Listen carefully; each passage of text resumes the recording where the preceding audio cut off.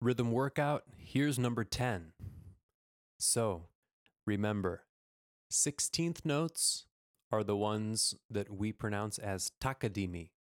Those are the kinds of notes like you see here, 4 in a row, all combined together with a double beam.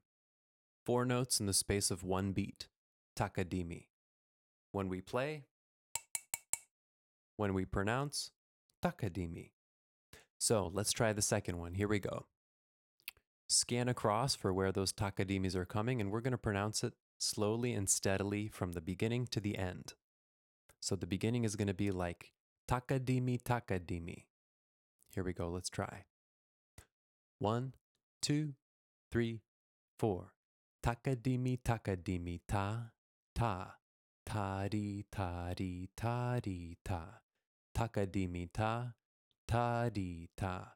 Takadimi, Takadimi, ta. All right. If you were able to get that on the first try, congratulations. That's very good. If you didn't quite get it, you can always rewind and try again. So one thing I want to mention is when we have 2 sets of 4 in a row, like we do in the beginning here, there is no break between this first group of 4 and the second group of 4. So it is not Takadimi, Takadimi, ta. No, it's Takadimi, Takadimi, ta, ta. So make sure when you pronounce, and then later when you play, same thing. Make sure you don't do this.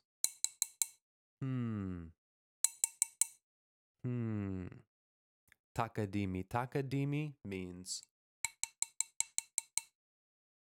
all in a row. Okay? So let's try to play it. Ready? 1, 2, play it, go. Ta, ta, tari, tari, tari, ta. Takadimi, ta, tari, ta. Takadimi, Takadimi, ta. Okay. If you could translate that from speaking to playing, nicely done. Sometimes that's not so obvious and not so easy to do. Okay? So make sure that you can speak it steadily with me first and then play it steadily with me.